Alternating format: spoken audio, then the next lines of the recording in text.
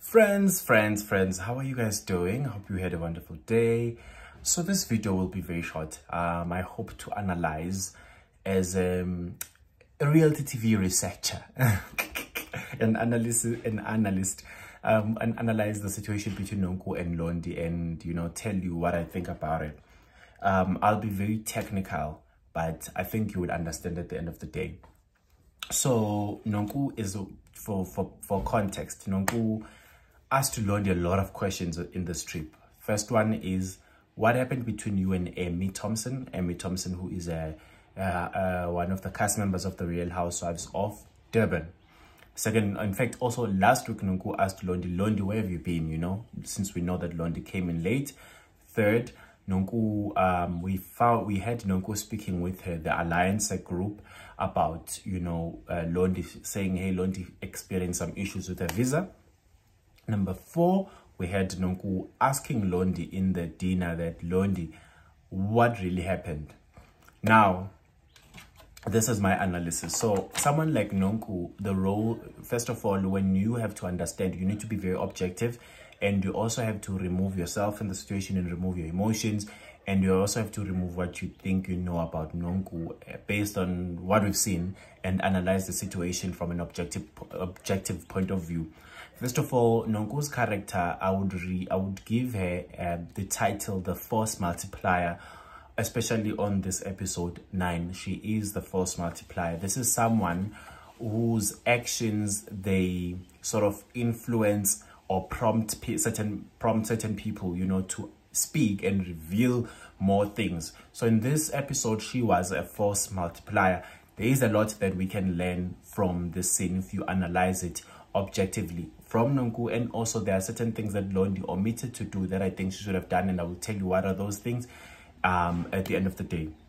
So Nonku was a force multiplier because through her we got to understand what happened between Amy and Londie, because some viewers had confusion, thought Londie is the girl that Amy was talking about.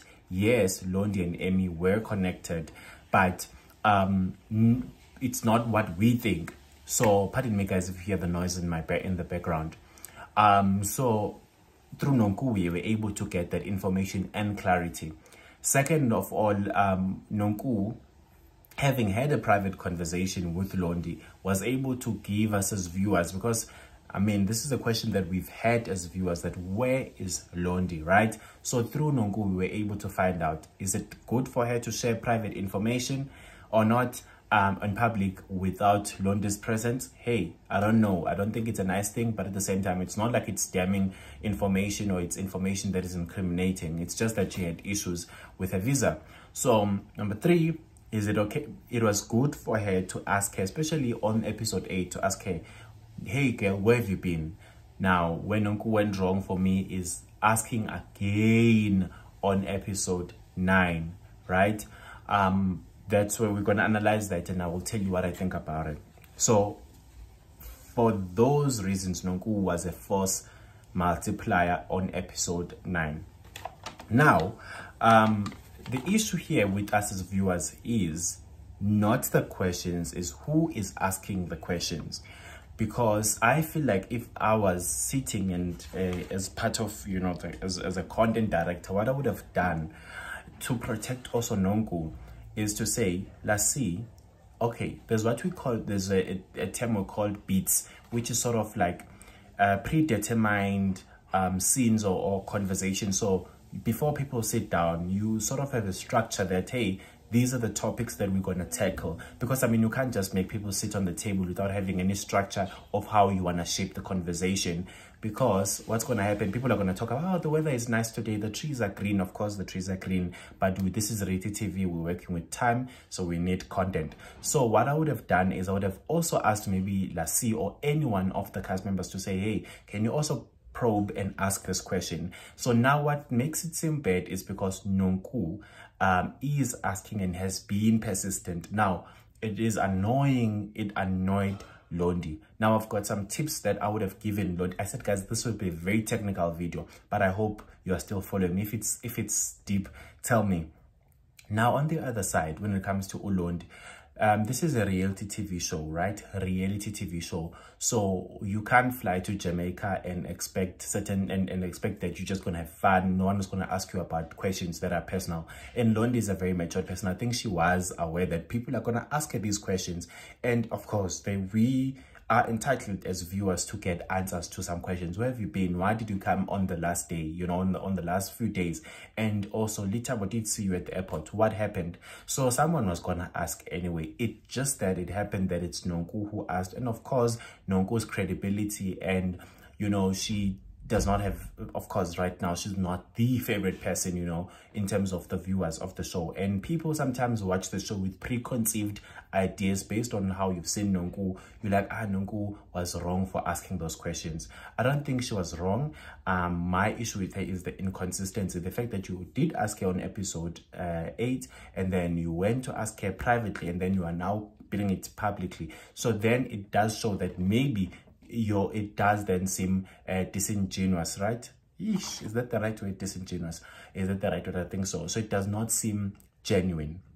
So that's my analysis of the whole situation. Now, what should have Londie done to mitigate the situation? If you know that in the show there are questions that you're gonna be asked, what you normally have to do is you speak about those issues before people ask you, so that you cover up your tracks. You know that someone like Nonku, who's a force multiplier, is gonna come and ask you those questions. So the way that you diffuse that force multiplier is that you answer questions before they even ask. So what Londie should have done in the table is say, hey guys, can I clear something in the air? You know, let me clarify why I was late. So Nonku will have no power, right? And also what Londie could have also done is, when someone like Nonku asks you a question, don't be defensive, just say, give them the answer.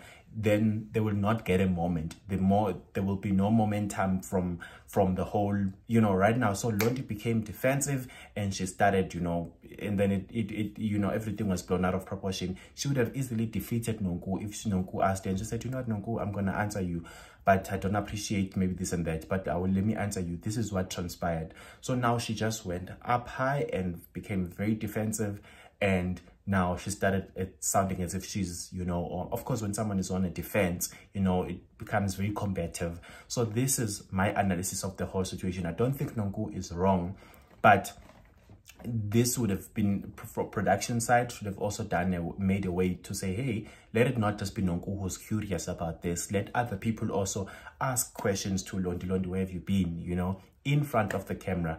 So Nonku probed, and she had some backlash for asking this question, you know, but I don't think it's wrong entirely. It's just that us as viewers, because it's Nonku who has a bad past, we then look at it from those eyes and not be objective. That of course we want to find out, why are you late? And I think Nonku only asked a fraction. She did not get into deep. There are questions I still had for Londie. Londie, were you driving a test? Were you financially you know, overstretched at some point?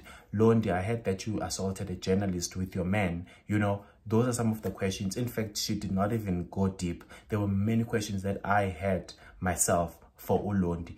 So yeah, I'm just analyzing the situation on a broader scale and also in an objective scale to say Londie could have avoided this by just telling the story before Nonku even asked. That is the best way you can, you know, handle someone like Nonku, who is a force multiplier. Nonku reminds me of Giselle from the Real Housewives of Potomac. When you are a force multiplier, you are likely gonna be hated by people. But honestly, when you look back, when I was having a conversation with a friend of mine that, okay, you know what, I think in years, maybe in 5 years from now, we will look back and be like, Nonku was very smart. Nonku has always clocked the tea. You know, she was like to Annie on season 3. Annie, why were you having, you know, like she sort of highlighted that there are issues and fractures in Annie's marriage, you know, and from there on, we know what we've been hearing, you know. So I think, because it's Nonku and sometimes she struggles with articulation, then we be like, Nonku is wrong for that. But I don't think those questions are wrong. We want to know, give people what they want. That's all from me. Thank you.